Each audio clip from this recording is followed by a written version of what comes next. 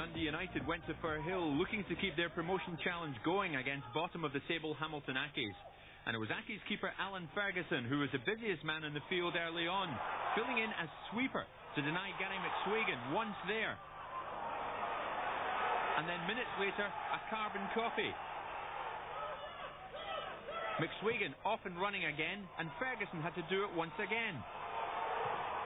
And he was to see a lot of the United striker during the afternoon.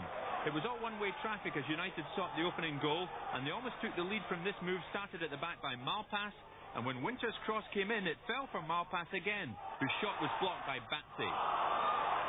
Accies rarely showed as an attacking force in this match. Indeed, it wasn't until the last 5 minutes of the half that they tested Ali Maxwell. Paul McKenzie's effort was certainly appreciated by the Accies supporters. But it was Dundee United who finished the half on top. McSwegan and Owen Coyle combining well and forcing a tremendous save from Ferguson there.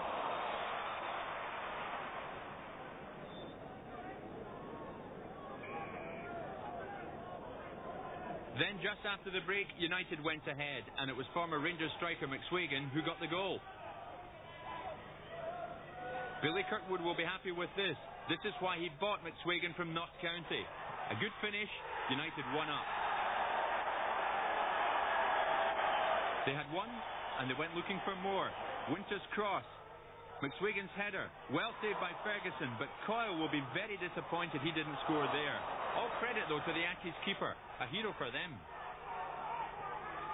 Still, United couldn't add to their lead. This time Winters went alone.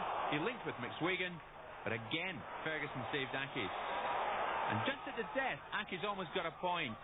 Clark, right on the spot. Maxwell saved, but United won this one.